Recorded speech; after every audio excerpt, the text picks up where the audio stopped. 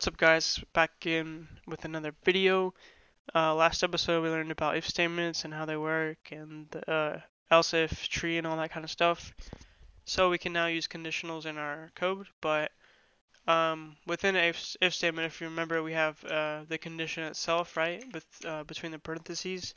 And what I said was that to use whatever we want to go in there, it has to either return a boolean or be a boolean. So let me show you what I mean. So I can't talk. If we have an if statement here, we'll have a string name equals Bob. It will say if name is equal to Bob and sout equal,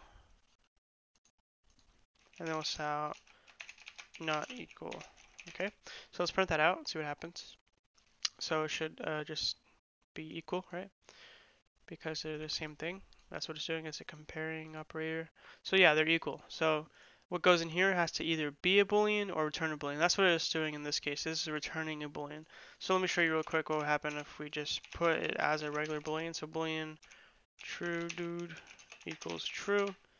So if we put true dude in here, then it should also return equal because true. So this is going to run. And there you go. So yeah, it returns equal. So yeah. So that's how you do that. But so what I show you with the equal, that's a equal to operator, the equal, but we also have 5 other operators that we could use. It's yeah, pretty cool. So we'll use the not equal. I'm not sure. I might have used this one out last episode too. So we'll say name is not equal to Sherry. Okay. So yep. So run that and let's see. That should not be equal, right? Name is not equal to Sherry. Oh, it's true because, yeah, that makes sense. Because it's not equal to Sherry, so that's true. And you might get confused, but it's right because name is not equal to Sherry. But it's not the same thing, so it is true. But if we change this to Bob to the same thing, then it is equal to Bob, so it's not going to be true. So it's just going to run the else statement, not equal. Okay? So don't get confused, just play around with it. So the next one we could do, this is more for numbers. So int num1 equals 5, int num2 equals 10. So if num1 is bigger than num2, then you say bigger. But if it's smaller, say smaller. So let's run that and see what happens. Then we get smaller because num1 is definitely not bigger than num2. It's 5 is not bigger than 10. Hopefully you know that. So if we change this to less than, which is this is the fourth operator that we got. These are relational operators. I don't know if I said that already, but yeah. So this is the fourth one. It's bigger because 10 is indeed bigger than 5, and that's true now, so that's good. But we have 2 more. So we have the greater than or equal to operator. So this will be pretty simple. So greater than or equal to, so 5. I'll set this to both equal 10. So the condition will, right here, it'll say num1 is greater than or equal to num2. And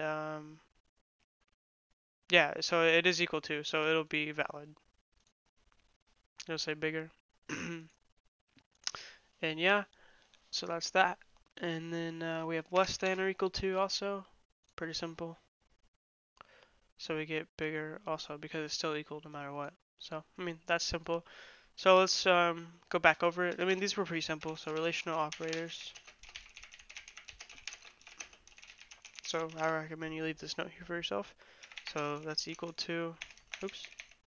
I will just comment it after. Equal to, then you have the, I can't do that, that's weird.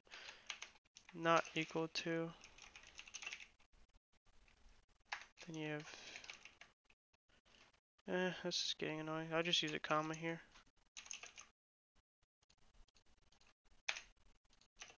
Okay. Then we have the greater than, less than, oops, gotta put the sign here. Then we have the greater than or equal to, or less, oops,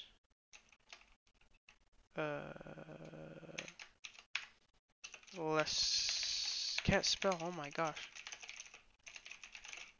So we'll copy this here, and we'll comment it out. So there we go, there's a little note. So now we can type them out. Oh no, we already did. But yeah, that's how you do that. It's really simple. It's just returning booleans for each of these. It's just gonna compare to variables basically. You can also do it with numbers, like I showed a little bit. 34 or something like that, and you run it. And yeah, so you get bigger because 10 is indeed smaller than 34, like it says here. But before I go, I'm gonna show you the and or thing, like we went over before. So let's say we want to do this, but the less easier way, right? We could do that, and we could say and, or no, or num1 is equal to 34. So that's the same thing as having what I just had. It's checking to see if it's either smaller than 34 or equal to 34.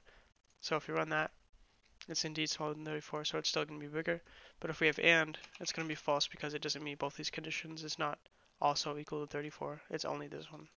But since we learned that a few episodes ago, we know how that works. So it's going to be smaller. So yeah, that's just an example. So anyway, I hope you enjoyed this little episode. Leave a like if you liked it. Leave a comment if you have any questions. I'll help you. And yeah, so leave a sub if you want to see some more videos. I'll be dropping some more every day pretty much. And peace.